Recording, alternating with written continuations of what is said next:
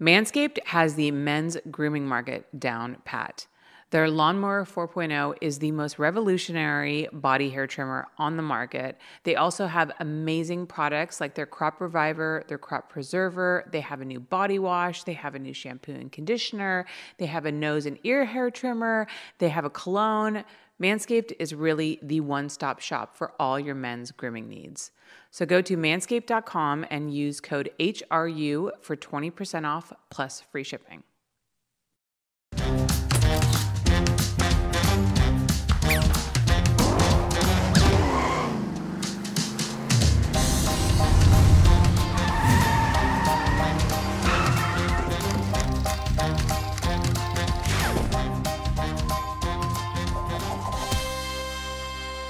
Hello, everybody. Welcome back to Holly Randall Unfiltered. I have a really interesting interview today. You may have heard my interview with Nicole Mitchell a while back. She was a pastor who then turned to OnlyFans and left the church. I have somebody who's kind of done the whole full circle thing. I have Crystal DiGregorio, aka Nadia Hilton. She was a porn star. She left porn. She joined the church. She became a pastor. And then she left the church and she's back doing porn exclusively on her OnlyFans. So I've never had anybody who's kind of done the full shuffle. And I'm really interested to hear about her journey and why she's made the decisions that she's made. So let's welcome Crystal, aka Nadia. Hi, how are you? Hi, I'm great. I'm so excited to be here. I'm so excited to have you. Thank you so much for coming on. Like I was saying, this is like a really interesting story. So I guess let's start from the beginning. How did you get started in the porn industry initially? What made you make that leap into porn? Well, it's kind of, you just open one leg and you open the other. I'm joking. A lot of people ask me, that's like literally my typical joke. Spread your legs. No.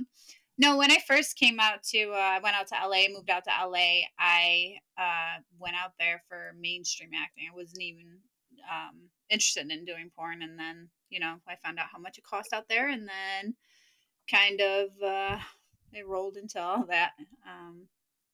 And then, obviously it's the way of the world. The more money you make, the more you're spending and kind of get stuck in that routine of it. Mm-hmm. Yeah, I've lived in LA my whole life and I can absolutely relate. I think a lot of people don't understand how expensive it is to live here. So, how did you answer like a casting call in a newspaper? Actually, I'm fucking dating myself who reads newspapers. Like, how did you... No, I actually had this agent that was contacting me. He actually started contacting me. He saw me in FHM magazine. Mm-hmm. Contacted me then, asked me if I would be interested in doing porn, and I was like, no. And then I moved from New York to North Carolina for a while, and he kept basically in contact with me and was like, if you want to do nude modeling, I'm like, yeah, definitely, I'd be interested in that, because he all of his clients have are like Penthouse, Hustler, Vivid, Wicked, all of them.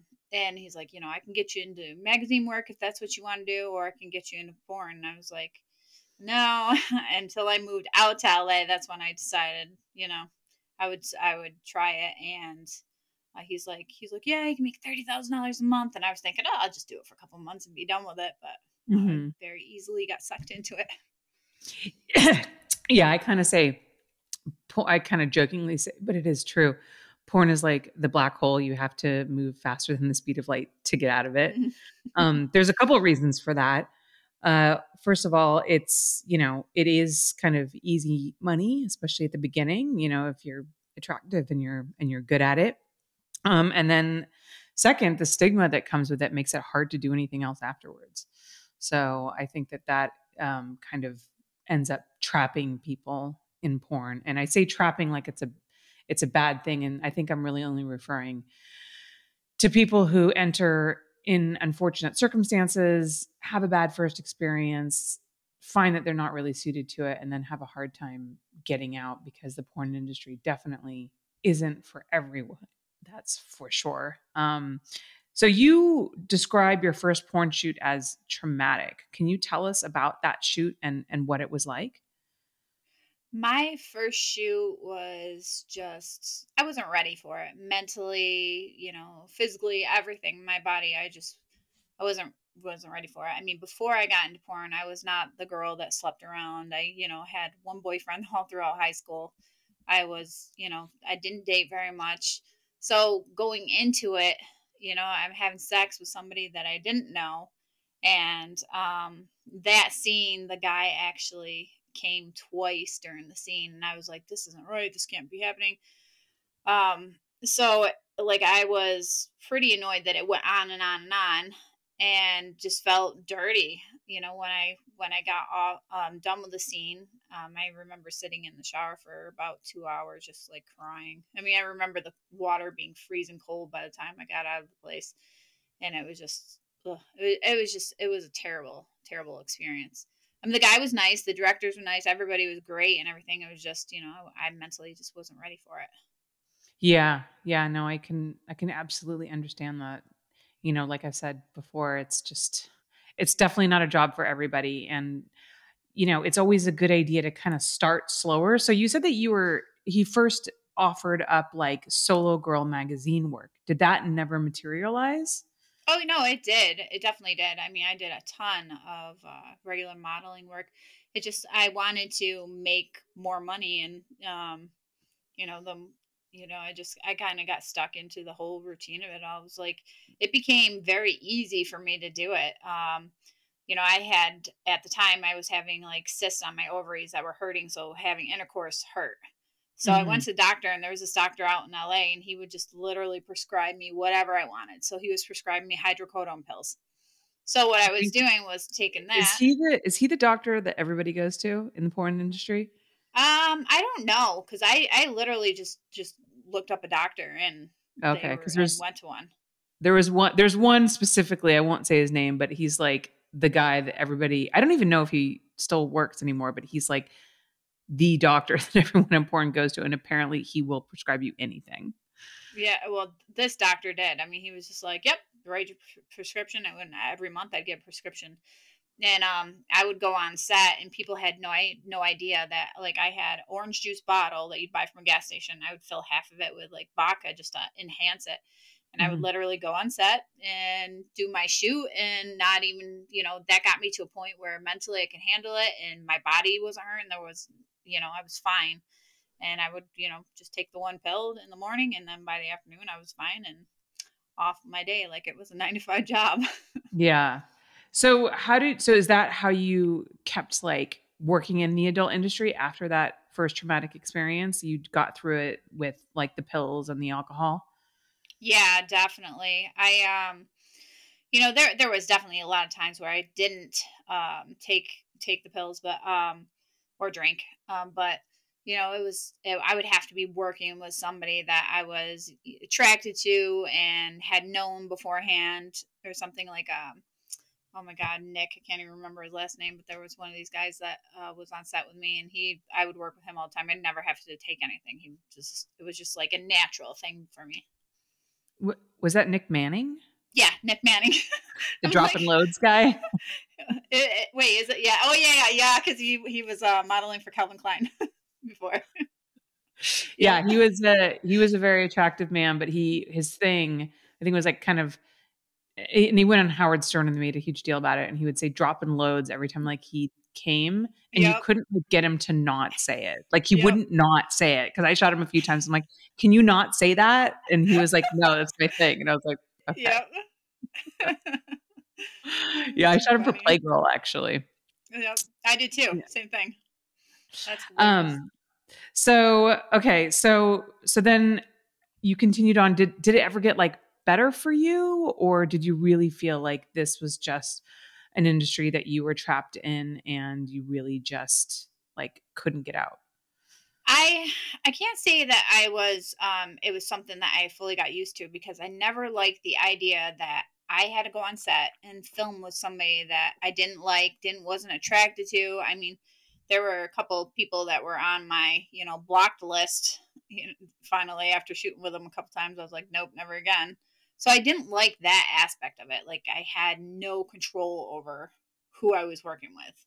Mm-hmm. So that was the only part I felt like really trapped in. And then before I got into the whole church aspect of my life, um, I had to file bankruptcy to get away from that. You know, I had a multi-million-dollar mansion, a nightclub, a Ferrari, you know, 2 Escalades. It's like the only way for me to walk away from everything is literally, you know, walk away from it, drop it all, and walk away.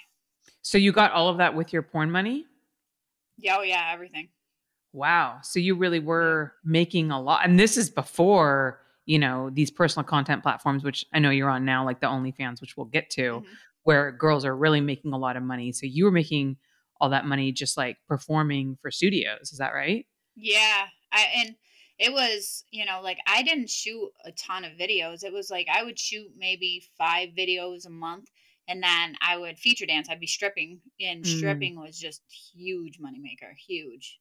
yeah. Did you Um, I, enjoy the stripping versus the filming movies?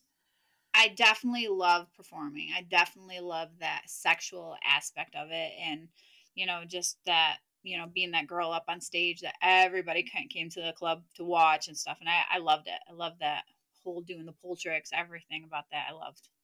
Yeah.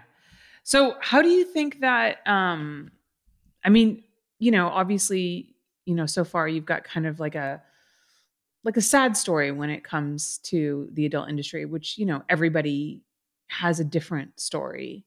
Do you think that there's a way that you could have had a better experience at the beginning? Like, are there things that you would do differently knowing now what you know? Um, I think I wish I had more confidence in myself to have control over the contracts that I signed. Mm, Um, you know, making it known that, you know what, I'm only going to shoot with these people and that's it, instead of just, you know, being the girl, you know, that anybody you can hire for. So Hustler would hire me and then I could shoot with 4 or 5 different guys. I wish I had more control over that. And mm, back then I was, you know, it's kind of sad to say, but like I was more shy. I mean, even being on porn, like I was a shy person, and I let other people have power over me. So I yeah. wish back then I would have had more power and more confidence in myself to, you know, look at it into it and say, no, I'm not doing that. I'm not shooting that. I'm not doing that in a film. And, Yeah. but still, that's why I love OnlyFans, because it's like I can control it. Yeah, yeah, that I mean, OnlyFans has changed the entire landscape of porn, and like I said, we'll definitely get to that. How old were you when you started doing porn? I was 19. Okay, so young. So, I mean, setting boundaries is something that's difficult for all of us. I have a hard time setting boundaries, and I'm 43. I definitely wasn't good at setting boundaries at 19. So do you think that there's something to be said from, because I know that there are some people who definitely believe that getting into porn, you should be older, that 18, 19, 20 is too young. How do you feel about that? Um, I think you don't really know who you are at that age. It's like you're still learning. So Mhm. I would definitely say if somebody's getting into porn, I would say, you know, learn out who you are. You know, make sure you have the full confidence in yourself and the strength to control yourself, because the problem is everybody thinks they're going to be the next Jenna Jameson, and then when Mhm. they go to an agent and then they're shooting, and then the boy girl content that they're doing isn't working. It's not making them famous. They're just, you know, another girl that comes in and leaves.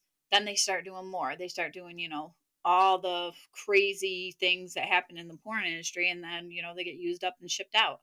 And that's why I would just say with anybody that's getting into porn, like have more control over yourself, because that's really the only way you're going to have that self-respect and that, you know, worth when you get older. Yeah. Yeah. And, back then when you started, it was, easier said than done, right? Because you needed those bookings, you needed that work, you needed the studios to hire you in order to survive.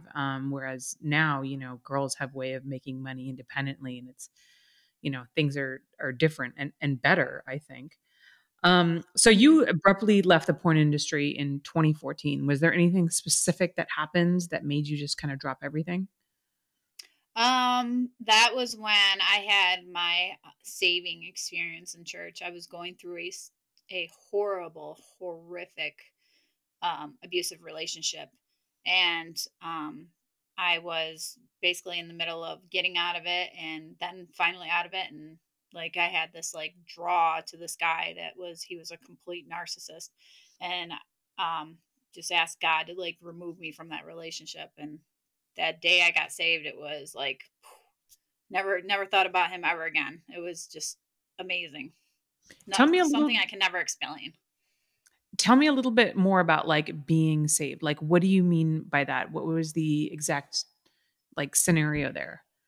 Well, like back then, I'll just say like now I have different views on what's being saved and what isn't saved. Like back then, it was like pulling the veil from my eyes, making me see the world in a different light that I didn't see it before. You know, pulling me like out of the porn industry and seeing like all these things. Like, well, I would walk out of the house and I would not walk out of the house without full on makeup, you know, showing cleavage, showing my belly, wearing high heels. Like I had to be that porn star look. That was like me all the time. Bleach blonde hair, everything. And then when I got into the church, it was like totally different. Girls couldn't wear jeans. Girls had to wear skirts. You couldn't cut your hair. Couldn't dye your hair. You couldn't show your shoulders. You couldn't show cleavage or wear really tight clothes. It was extremely strict. So that was my view of being saved. You know, I stopped swearing. I started going to church all the time. Started reading the Bible all the time. It was a totally different experience. But now what I view as being saved now is completely different than what I saw back then. Yeah. So you joined a Pentecostal church, which is, like you just said, very conservative. You talked about no alcohol, skirts below the knee, you know, not bearing the shoulders. There's a lot of denominations of Christianity that don't have those kinds of extreme rules. So what was it about the Pentecostal church specifically that made you gravitate towards them? So my parents' house, where my parents live across the street, was the church I got saved in because my sister went to church there. So that's where I learned, you know, the whole Pentecostal way was in that church, and it was United Pentecostal, and it was extremely strict. I had gone to a couple other churches. They weren't as strict, but you know, they would constantly be preaching down on gays and a lot of the, you know, the going out to bars is a sin, you know, being gay is a sin, like all these things, which absolutely like literally made my stomach turn. It just disgusted me how bad, because it was like, you know, I have attraction towards women, so sitting here telling me that, you know, I'm going to hell for my attraction, and then watching gay people walk into the church and literally walk right back out because the pastor's preaching against gays, like it just disgusted me. So, Right. you know, it's like each church is going to have their own restrictions, whether it's going to be on clothing or, you know, drinking alcohol or being against, you know, gays or whatever. There's always going to be something there in each world of religion Mm-hmm. that I've ever seen. You know, maybe there's more out Right. there, but So you said you faced a lot of judgment from the people in your church. What did that look like? my gosh. So the church I was pastoring, I had, you know, tons of people that would come into the church that, you know, didn't judge me. You know, you can come into my church with full on piercings and tattoos and everything. And those people knew, like, I took them as they are. It didn't matter. You didn't have to dress up to come through the doors. You could come as you are.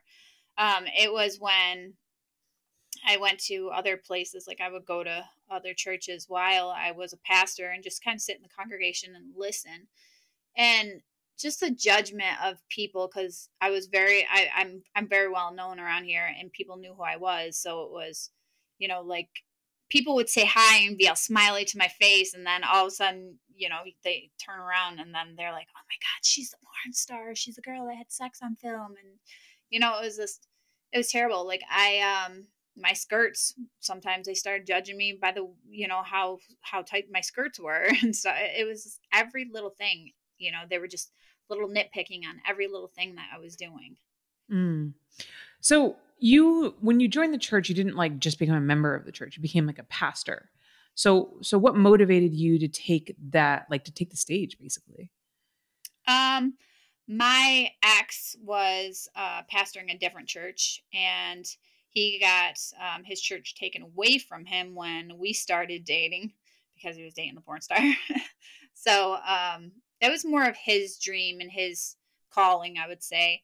Mine was I love to help people. My whole pastoring experience, I would put 40 hours a week into this place, and I never got paid for it. It wasn't that type of church at all. Neither one of us got paid. We did it out of helping people and the love for people. So that was my drive. My drive was, helping people and seeing the difference changing in people. What I didn't like about it was, having church members pick apart each other and judge each other for their sins once everybody finds out about it. It was like this little gossip community. Yeah, that's kind of almost inevitable in any like kind of tight-knit community, right? I mean, people just can't help it.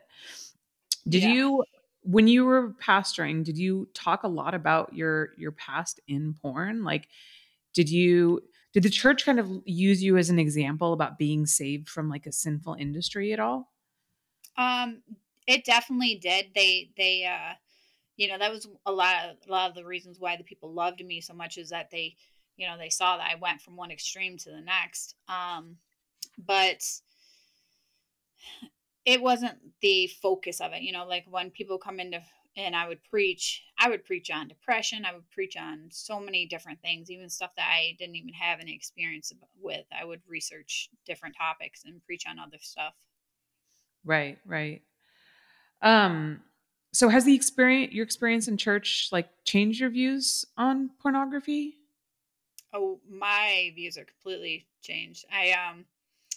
You know, being in church, I was starting to see myself become judgmental towards people, Interesting. and I didn't like that. I didn't like how it was changing me. I got so obsessed with the fact that I was showing something like my shirt would be like this, and I would be freaking out and like want to wear a scarf, Mhm. because I wanted to just be covered up. I felt so ashamed, and I'm like, this can't be right. This can't be Mhm. what God wants for us. We don't want us to be ashamed. We were born into this world naked, Yeah. so it shouldn't matter. Being naked shouldn't matter to anybody because that's how we were born. That's how God made us. So Mhm. it definitely there was a lot of stuff that made me change because I just I was this open person that just loved life, was happy and everything, and then I got to a point where I was just listening to sad, depressing Christian music and just becoming judgmental, and I didn't like anything about that at all. Right. It's interesting how it's like kind of these two extremes, right? I mean, when you were in porn, you said you couldn't leave the house without full makeup, cleavage, belly shirt. And then when you were in church, you like had to have everything totally covered up. It seems Hmm. like for me, and I guess we'll know more at the end of your story, but like I think you like so many of us are always trying to find that like that middle road, right? But like Hmm. sometimes we're just pulled to these extremes. Like I'm definitely somebody who's always fighting to be in the middle, and I definitely get pulled in, extreme this way, extreme that way. Do you see that that's kind of your journey too, like finding that peaceful middle road? That's where I'm at now in my life. It's like I've seen the full on side of porn. I've seen the good, the bad, and the ugly with porn. And I've seen the same thing when it comes to religion. So now I Mhm. see myself like I'm right in the middle. I only shoot with my husband, and my porn life is healthy. It's not, I'm not having sex with somebody that I didn't want to have sex with. Mhm. And with church, it's like I go to church when I want. I can pray when I want. I still have a strong relationship with God, and I still believe 100% God loves me as he does everybody else in this world. I don't have that I'm not all in on one and all in on the other. It's like I'm right in the middle, and I'm like happy. I'm good where I'm at. Yeah. All right, guys, we're going to take a quick commercial break and then we're going to come back. We're going to talk about Crystal's leaving the church, coming back to the adult industry, and where she's at now. So hang tight. We'll be right back. If you've been a longtime listener of my podcast, then you've heard me talk about Manscaped. And I'm going to keep talking about Manscaped because it really is the best men's electric body trimmer out there. Their new Lawnmower 4.0 has advanced skin-safe technology that will help eliminate nicks, snags, and cuts. But that's not all Manscaped is offering. They've also introduced body wash infused with aloe vera and sea salt to keep your whole body smelling and feeling great. And they have shampoo and conditioner guaranteed to hydrate and keep your hair staying strong. So guys, if you want to clean up your act, make sure that you check out Manscaped and all their amazing products that they have to offer.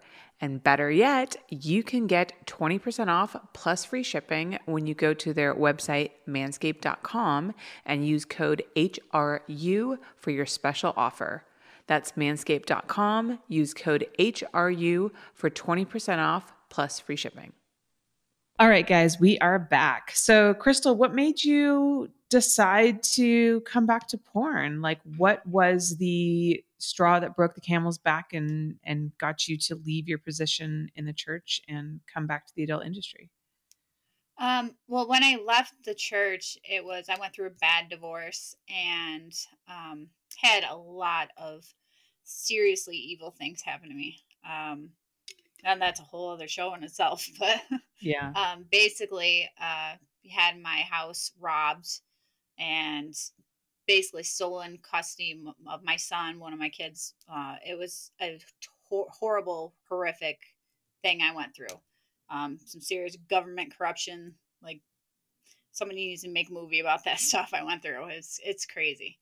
But after going through all the divorce and everything that I went through, I kind of stepped back away from church because I went from going through a divorce and was going to church 3-4 times a week for a while. And then people in the church, because I'm the porn star and my ex was a pastor, or he actually got voted out and they wanted me to pastor the church by myself. And I said no. But they started saying, oh, she's a whore. She must have cheated on him. That's why they went through a divorce and everything. Well, come to find out after going through everything and for them knowing all the truth, and he ended up walking into the church with the girl he was cheating on me with. And the truth came out that I was being a good wife and he was not being so good. Wow. And so I end up getting remarried to a guy that I went to high school with. And one of my friends started OnlyFans and she was telling me about it. And I was like, yeah, why not? Like I'm a sexual person. I love being sexual. I love, being, having that power over my body and everything. So that's why I got into it. Yeah, I mean, and now you can come in on your own terms, right? You don't have to, like the old Nadia Hilton who first came in, who had to work with people that she didn't want to, had to do things that she didn't want to do. I mean, that's completely changed. So I can imagine that your experience is drastically different. It's definitely completely different. Like porn back then, when I was shooting with somebody that I didn't want to shoot with, it was 100% acting. There was no having an orgasm or anything like that. And now it's like, it's real. It's me. It's not the craziness of the fake world of acting when it comes to porn. It's like 100% real. And I love it. And I'm having fun doing it. Mm-hmm. How else is OnlyFans different for you versus like when you were performing? Is it like the fan? I mean, I'm sure. Is it? I won't say ask if it's the money because sure that's a part of it. We're all here to pay our bills, right? But yeah, is it like the fan interaction? I mean, you just said that the control of your own content is good, but is there anything else about OnlyFans that really has made it a different experience for you? I love the one-on-one interaction that I have with people. I answer all of my messages myself.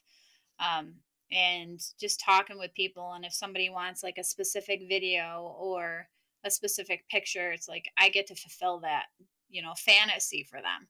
Where Mm-hmm. before it's like, they have to go to a porn store or pull a DVD off the shelf or Google me on Pornhub to watch a video. And now it's like, okay, I can watch the video and I can talk to her and tell her what I like or what I didn't like. So I love that aspect of it. Do you get people who come to you who also like grew up in the church or were a part of the church and had a lot of guilt around their sexuality? Do people ever relate to you on that aspect? Yeah, I get a lot of that. I get a lot of women that are, bisexual or fully gay, and talking about how, they felt so much shame, and they've became really depressed, and like I talk to them and just tell them, how much they're loved, and not let the views of people put them down, because that's not God. People are not God. They're just people. Mhm. So how you I mean, you kind of mentioned briefly that you have a different you're still you still somebody who believes in God. Can you tell us like how your relationship with religion and maybe with God has changed now? Like something like a little bit more specific? Like do you still go to church? Are you specific about where you go? Is there like things that you take and leave when you go? You know how like sometimes when you listen to somebody preach, or there's some things that you're just like, no, no, no, no, I'm not gonna take that with me. But I'm gonna take these pieces. Does that make sense?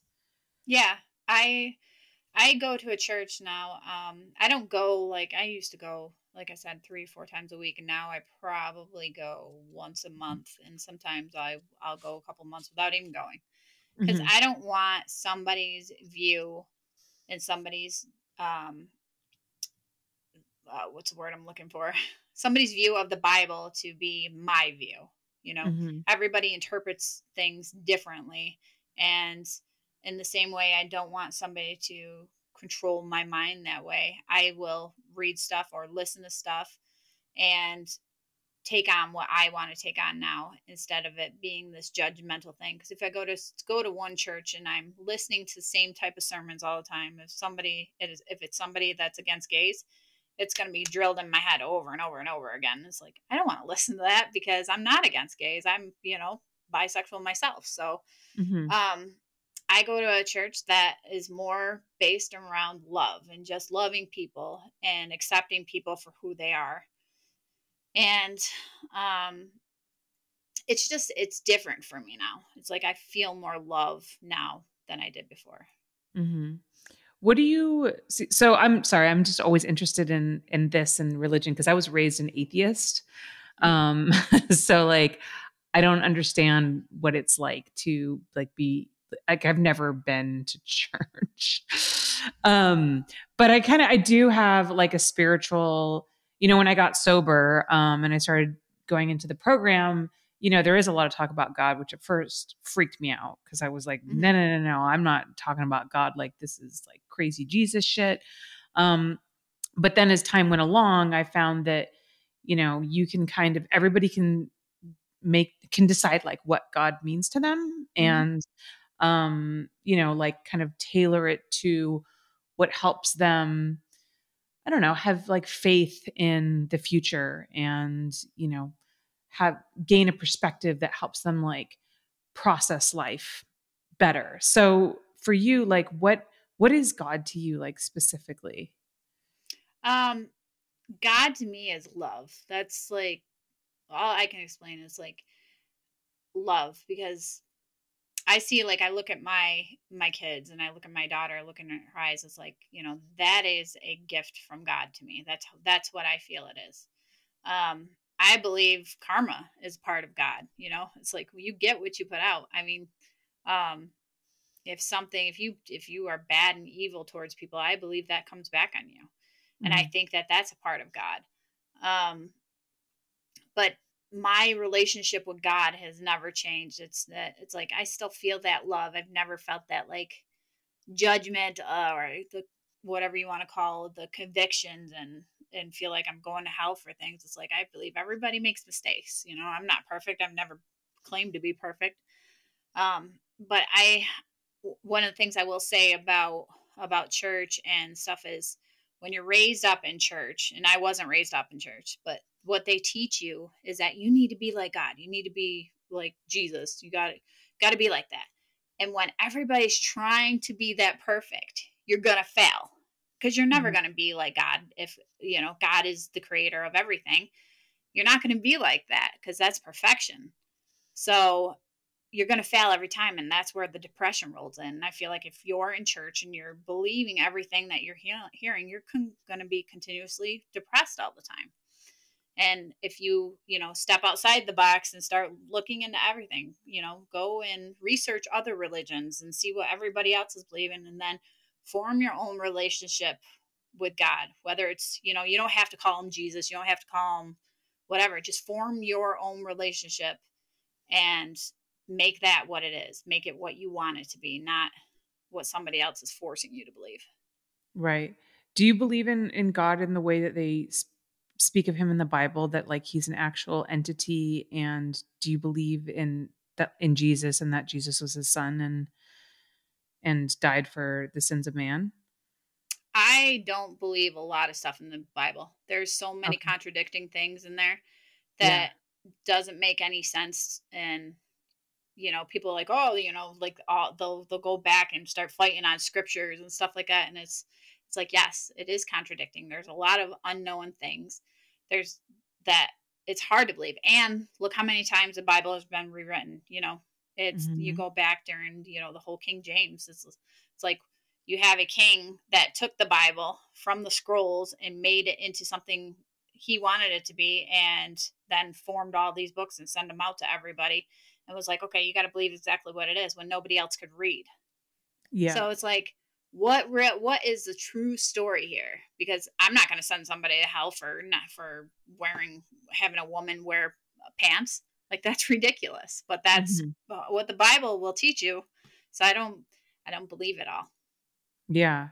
Do you believe in heaven and hell? Yeah, 100%. Yeah, I do. And then what do you believe constitutes somebody going to hell versus going to heaven? I think going to heaven is a matter of your heart. We all have done evil things. We all do good and bad, and we all make mistakes. I think if you are a true evil person at heart, then you're going to hell. I Mhm. don't think that God's going to punish us for making mistakes. And I think that, it's, you have to be a good person, and you'll know if you're a good person. You'll know by your heart. Yeah. I just sorry, this is something that I've always like thought about, just because again, like I wasn't raised in religion, and I've always been interested in like kind of the science behind the way our brain works. And if like do you believe that some people were born evil? And if they were born evil, like didn't God make them evil? How like do you know what I mean? Like so then Yeah. like is that fair if God makes you evil and then you're evil and then you go to hell cuz you're a certain way that God makes you? I mean when they talk about like sociopaths and stuff like that, like there's been studies of people's brains that like, certain parts of their brain like doesn't really function properly. So like they literally cannot experience empathy. Like how Yeah. does that work in like a heaven and hell world? That, and it's funny. So in college, I did a paper. It was a 25-page paper that was Born or Made, it was called. And I was researching, serial killers and, their lives. Like, I think it was, who was a Jeffrey Dahmer, where they, Mhm. went through his brain and everything. It was like, I believe that there's a little of each, Born or Made. It's like their experiences is their brain, or their experiences are things that happen during their life, whether they were beaten or, somebody forced their children to have sex right in front of them, or, all the messed up things that can happen. And Mhm. then, there are things where, you're just born messed up. So I don't know. I can't really say that I can answer that because I just don't know. But I believe that there's a little bit of each thing that happens to them when it comes to, Yeah. being evil. I think it's Yeah, all it's what you usually experience. yeah, it's usually a combination of some kind of like chemical imbalance Hmm. plus like horrible childhood. Yeah, I mean, I don't have an answer either. It's just something I've always like thought about like, how does that work? Like how much of us like I guess how much of our life is free will, or how much of us is just like pre-wired and then like we are the way that we are? Because one of the things that, I've really tried to evolve as a person in is like compassion and thinking about how people react to things and how everybody's kind of doing their best with the tools that they're given. And some people just don't have like the tools to process like life properly, right? So like the way some people may react to you a certain way, which is completely unfair and unkind, but like, they're literally stuck in this kind of brain pattern where they don't know like how to be any different. So, since we can't change the way that people behave, like the only thing that is really in our power is how we react to things. So I just always kind of think about, if this is a horrible person, they probably just don't have the tools, the knowledge. They didn't have the love and the support that like would be able to bring them to a place where they could change their behavior. You know what I'm saying? Mm-hmm. Yeah. So one of the things I learned was sin is only when you act on it. You can think about it, like think about, murdering somebody, but it only becomes a sin when you act on it. But then people will be like, oh, the second thought is what, if you think about it twice, then you're going to hell. So it's like, it's hard to learn any part of religion and then, have these thoughts and, wanting to be a normal person, but then you have all these evil sides to you. And you get confused because you're like, do I act on this? Is this a bad thing? Is this a good thing? Am I going to hell? And, it's definitely a world that I still think about every day. Like I think about these things a lot. I can't say every day, but I do think about them a lot because it's an unknown world. Nobody has died and been dead for a week and come back and be like, hey, this is what hell's like, or this is what heaven's like. It's like, no, you don't really know. You got to kind of learn your own ways and learn your own patterns and just try to be a good person. Yeah. I mean, that's the thing too. It's like another thing about religion that freaks me out is the whole like idea that, you're going to go to hell and burn in hell for all eternity if you don't like act this very specific way or dress this very specific way. I mean, what a manipulative tool to use to frighten people into submission. It's just like, it's so terrifying. I mean, and then it's like, so you live your whole life basically behaving in a certain way because like you fear like this horrible afterlife. I don't know. I can't imagine like being indoctrined in that way as a child to like, live your life in like fear of hell. It's just like such a crazy idea to me. Right. It is insane to me too. It's like, it's nuts. No, if God loves you, why would he send you to hell to burn for the rest of your life? If God loves you. And then some churches will teach you is like, oh, if you don't go to church on Sunday, then you're going to be going to hell. It's like, I don't think so. I don't believe that God loves us and then they're going to send us hell for not going and sitting in a building for 2 hours every Sunday. No. Yeah. Yeah. It's crazy. Right. And then what makes people think that their specific like niche of religion is the right one? What about all the other people who believe in God but in a different way? Like, so they're all going to hell and like only you guys are going to be saved? Like, I don't know, that feels really narcissistic to me. Yeah. And that's why I always tell people, I'm like, go and research other religions, because whether it's, Christianity or Buddhism or, Baptist or everything that's out there, Pentecostal, all this stuff, go and research all the different religions, because the more you learn, the more of an open mind you're going to have with things. Because I don't believe not one single religion is right. I think that everybody's got little pieces of them, but there's good and bad with everything.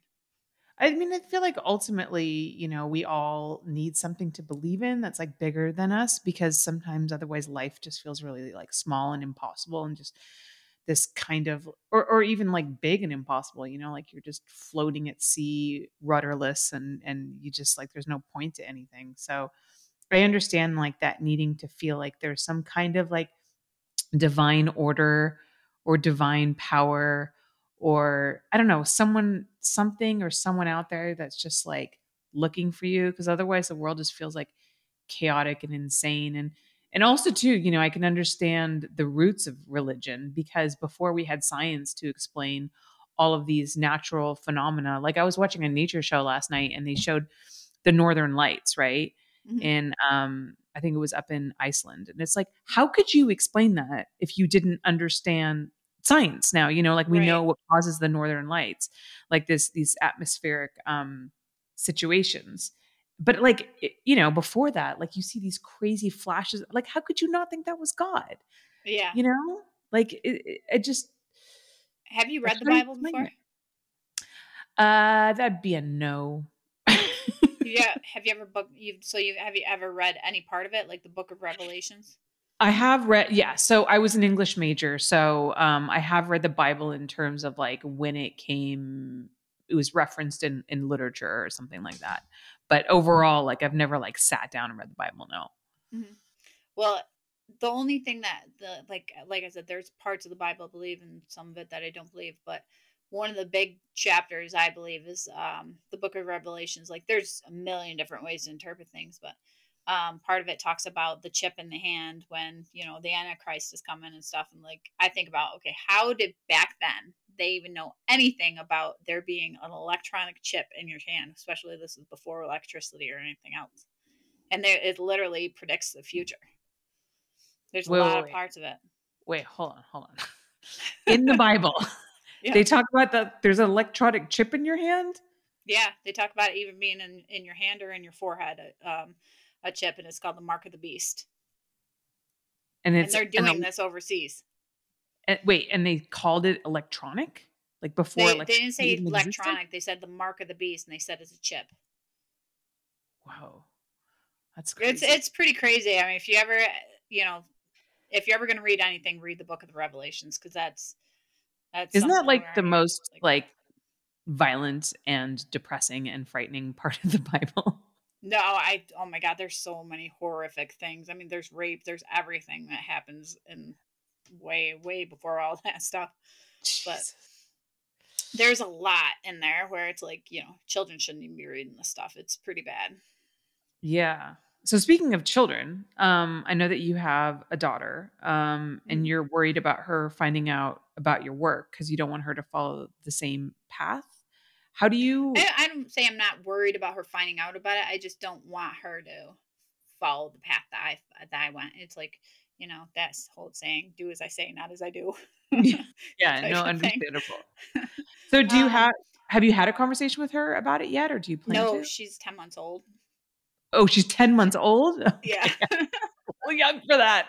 Boys. So, no, I just, my life, I grew up with going through some horrific things. I was Mhm, molested as a child by a couple different people and just went down that path. It's like part of that born or made thing. It's like, I wonder where I would be at right now if I didn't mhm, experience those things. mhm, So I hope that bad things don't happen to her and she grows up in a more, you know, a different environment like that where she doesn't have to experience those bad things and she has a choice to, like I can help her going through college and stuff like that. So she doesn't have to go through the path that I went through. mhm. Do And I had you amazing parents. Don't get me wrong. My mother is an amazing mother. Yeah. Yeah, it's hard, right? I mean, it's like we wanna protect our kids from everything in the world, but, Mhm. they have to have their own experience. What about you said you have boys too. What about your sons? How old are they? The oldest is 21, and then I have a 12-year-old and a 6-year-old. So, Okay, of course, the so 6-year-old doesn't know about it, but right. the 12-year-old does. And But did he find out or did you have a conversation with him about it? I had a conversation with him about it. So um, same thing with my 21-year-old. I waited till I think he was 12 years old when I told him about it. But, And how did that go? Because I know that there's a lot of other sex workers who have children who are concerned about having that conversation with them and are always kind of like looking for advice on like the best way to approach that. Do you feel that the way that you handled it worked out, and what would your advice be to other um, mothers? I would say, like when I told my son about it, he was like, he was going through. I think it was like fifth grade is when they now start the whole birds and the bees type of, whole Mhm. sex class that they have. So, it was even older than that when I told him about it. But I was like, yeah, so, I kind of do that, the boy and girl thing, and I do it on film, and And he's like, what? I was like, I have sex on film. And he's like, ew, gross. Like that type of, you know, Which is a normal reaction response. for a kid. Yeah. Yeah. So, in his school, he had a lot of people, a lot of friends that knew who I was. So it was a good and bad thing, because he had friends that would come over to the house just to see me and be like, oh, Justin's mom's hot. She's a MILF type of thing. And then he also got picked on for it. So Mhm. that's hard too. Um, so for moms and, even dads that are going through the same thing, I would just say, just be upfront about it and not try to hide it once they get to a certain age, because that can be a problem when you hide it and it becomes a lie, and that can be horrible. But um, I mean, my two kids, they seem to take it pretty well. So Yeah, I think the worst way to find out is like through a friend, right? Or like a scene on the internet or something like that. Like it's, learning from your parents is really the best way to go, but I can imagine that yeah. conversation is tricky. Oh yeah, it's definitely difficult. But my kids, it's like I have a very close relationship with them, and they can come and talk to me about anything, like things that they can't talk to their dad about, Mhm. especially my 12-year-old. He talks to me about everything in his life, and it's like he can come to me with stuff, and if as long as you have that open communication with them, it's like you got to be a friend to them, but you also got to be a parent too. But Mhm. as long as you have that comfortable communication with them, I think that it'll go over fine. Right. Has your new, return to OnlyFans and your platform there, has that enabled you to like be more present as a mother because you kind of get to do things on your own time, right? Has that Oh made it yeah. easier for you?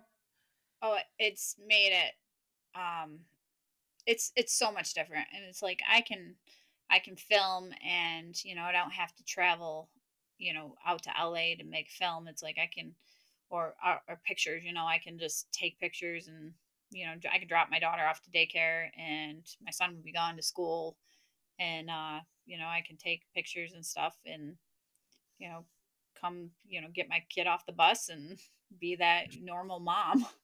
But Yeah. and then have this crazy sex side to me. Yeah, that's one thing that I've heard, like, so many mothers say that OnlyFans has been so great for them because it has enabled them to make their own schedule Hmm. and really be more present for their children, which is, something that, we all want, right? Hmm. We wanna work I was talking to my husband about this the other day. He works from home too, um, as well as I do, and we were just saying how lucky we are that, like, we're able to be here and to be here for our daughter, and he was like, if I worked downtown, he was like, I would drive an hour downtown and then it would take me an hour to get back. He's like, I would never see the baby. He's like, I would Hmm. leave like, when she got up and I'd come home after she went to bed. He's like, I would never see her. So, and especially in this post-COVID world, I think people have really realized the importance of being able to work from home, which is something that OnlyFans has afforded so many people. It's kind of remarkable. Yeah, COVID definitely changed the world in a lot of different ways, and good and bad. But working from home is just it's perfect for me, for my life. I mean, I still travel a lot too. Like I still do. I still shoot mainstream movies, so Mhm. there's still different things that I do besides just OnlyFans. Right. But now it's like So, a different balance. yeah, yeah, yeah. So do you have any like regrets? I mean, looking back, you had not a great experience in the adult industry in the beginning. You left and you went to the church.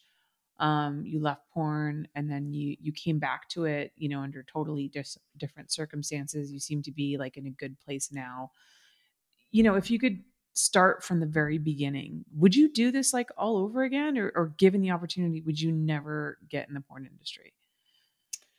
Um, I don't think that I would never get into it, because it's just a part of me and who I am. I mean, if I, was reborn again, and not been gone through the horrible, horrific things I was in, and seeking the attention that I was seeking, I had what they call daddy issues. So I think if I didn't have all of them, I probably would have chosen a different path.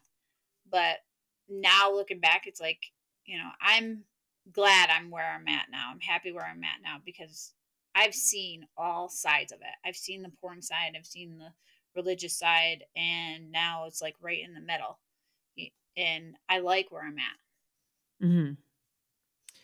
Well, Crystal, thank you so much for coming on. I Thank you. appreciate your perspective. We had a fun little talk about religion. I don't usually get into it that deep, but I'm always like super curious about people who've been in the church, like their experience and, you know, people's evolution about, how they feel about God. So thank you Yeah, for all awesome. of Thank that. you so much.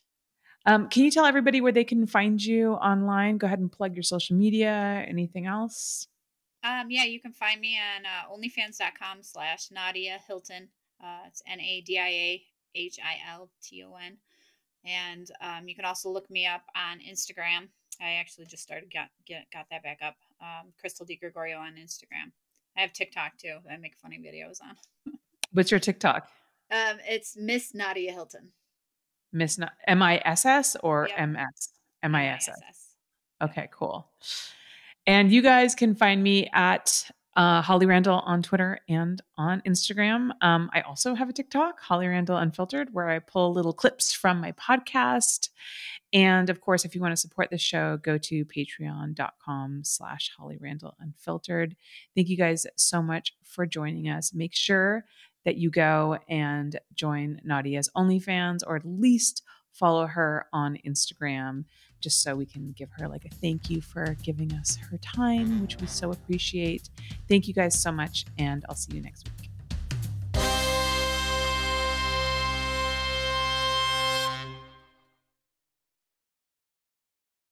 Manscaped has the men's grooming market down pat. Their Lawnmower 4.0 is the most revolutionary body hair trimmer on the market. They've also just launched their shampoo and conditioner, which is designed to help hydrate, nourish, and keep the hair that you want to keep on your head staying strong. Manscaped is really the one-stop shop for all your men's grooming needs. So go to manscaped.com and use code HRU for 20% off plus free shipping.